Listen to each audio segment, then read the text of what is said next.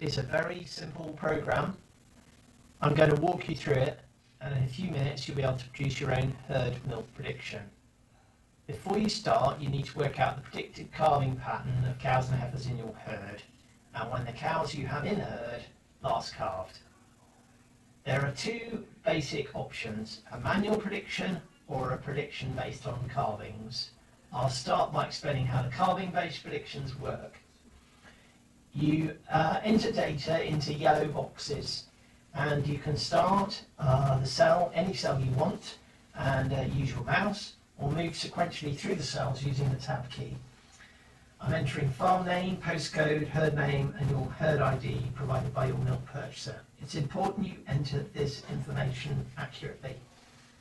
Next, enter the date you want the prediction to start, your herd yield and calving interval. Please enter yield as the lactation yield. That's the average amount of milk an animal will give from the day it calves until the day it is dried off. Average calving interval for the herd can be any duration from 365 to 450 days, and increasing the calving interval spreads the lactation over a longer period. Typical UK calving interval is around 420 days.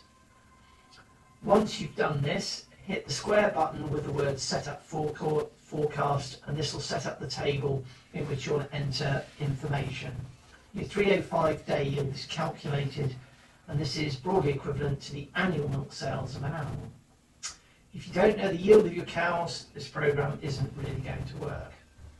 The management system allows you to fine-tune the prediction based on how your cows are managed. Low yield reflects herds with a seasonal bias, typically spring calving herds. High yield reflects cows where the lactation is constant, more typically seen in high-yielding herds. And the average reflects a typical UK herd. The culling rate works by assuming about half of total culling is of cows in lactation, and there are 3 tiers of culling possibilities as described on the screen. You can make all of these adjustments at any time, and you can alter any of the previous parameters such as yield or calving interval. However, just be aware if you reset the date, it will reset all parameters to 0. The next thing to do is enter the historic calvings. Add up for each month the total number of cow and heifer calvings. Don't include cows that calved last year that have since been sold, as they won't contribute to the prediction. The total number of historic calvings should be the same as the number of cows and heifers in the herd at the prediction start date. Next, enter the expected calvings over the next 12 months by adding the cows and heifers you expect to calve in each month.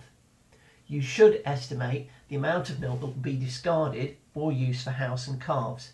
If you don't do this, you'll probably end up overestimating the amount of milk you'll send to your purchaser. The final column allows you to enter the amount of milk you produced last year.